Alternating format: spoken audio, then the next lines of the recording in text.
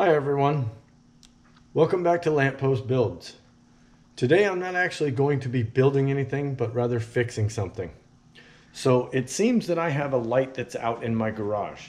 So if you look above me, I've got my fluorescent lights that are working here, but if I walk over to the other one, they're not working.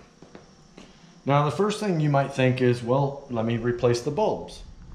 Great idea.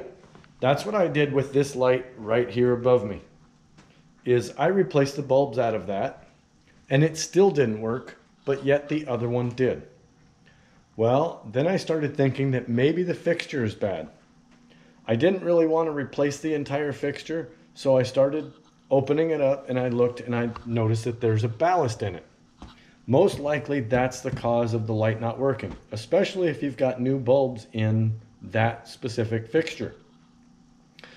At least I had the foresight at the time to buy two ballasts, which here's the other one, because I knew the light on the other side would eventually go out.